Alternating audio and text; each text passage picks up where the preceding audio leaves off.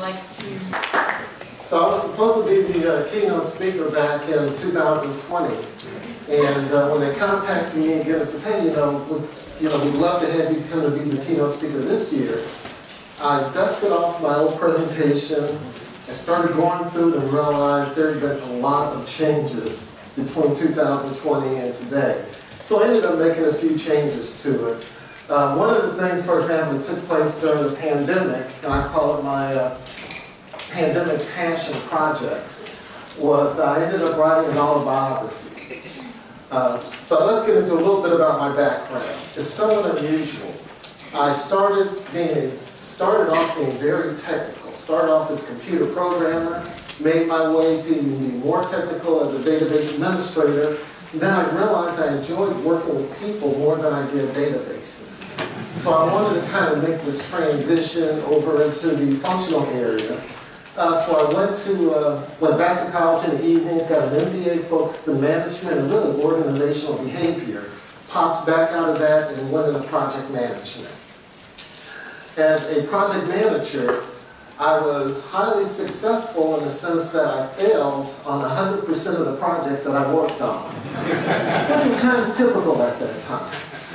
The Federal Reserve Bank of Dallas had a position open where they were looking for someone that could start a software QA function, and I applied for the job.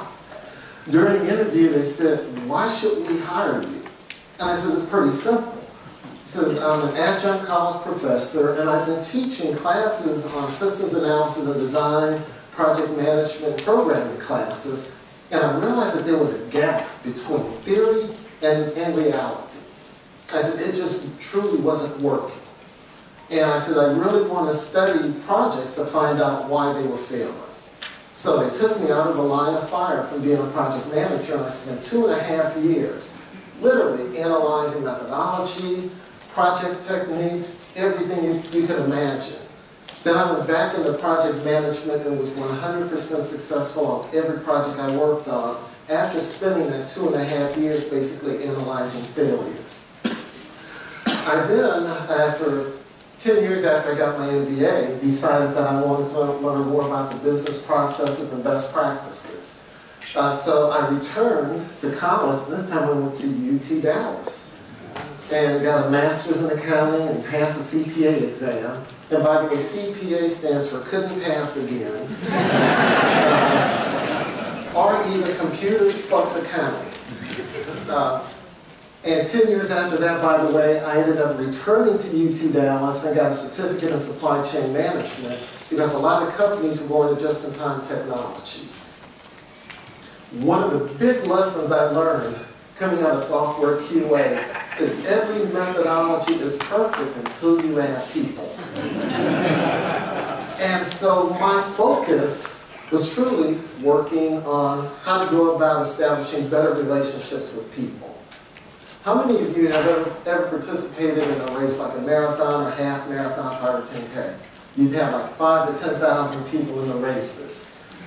I've been fortunate in that I have had 8 top 50 finishes in marathons. I've also run 7 marathons with 50 or fewer people.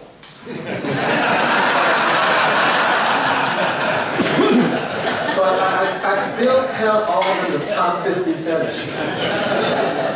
One of the most interesting marathons was the Tailwinds Marathon in Copenhagen, where I'm proud to say I was the first American to cross the finish line, and I came in 47th place. So, and by the way, they had a 5-hour cutoff limit. So it was quite an experience running there. A little bit more details about my experience as a marathoner. I've won age group and weight division trophies. In high school, I was a sprinter. I weigh over 200 pounds. But I'm still kind of pushing my way through marathons. I have a personal best of 3 hours and 36 minutes, a personal worst of 7 hours and 28 minutes, which was on the Great Wall of China. I've worked in the distance running, also on the side of, I guess you would say, race organizers. I'm on the board of directors for the Dallas Marathon. I was previously on the board of directors of Running USA. And I'm probably one of the few people who has written articles for both Computer World and Runner's World. As she mentioned before, I've been running marathons since 1982. One of my first goals was to run 50 marathons in one state. I'd like to say that I was economically challenged and was supporting a family of 4.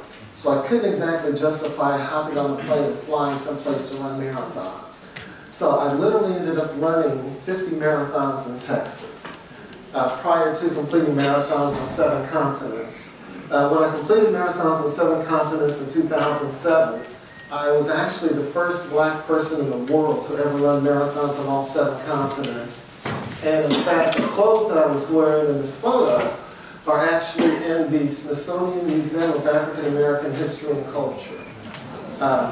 In 2007, I finished 7 continents. In 2009, I completed my 100th marathon. In 2013, I finished marathons in all 50 states. There were fewer than 50 people in the world that had ever completed the marathon hat trick. And I was happy to have been one of those 50.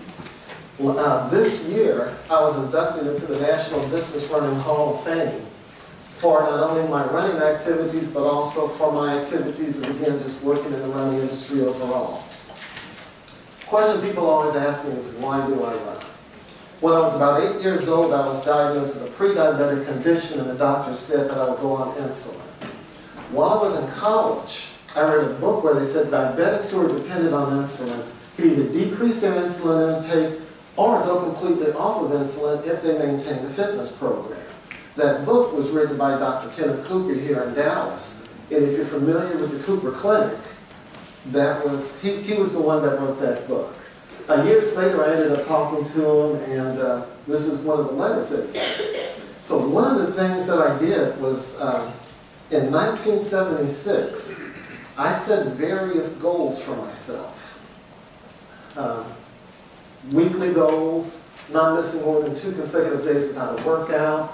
Monthly goals of running about 100 miles a month.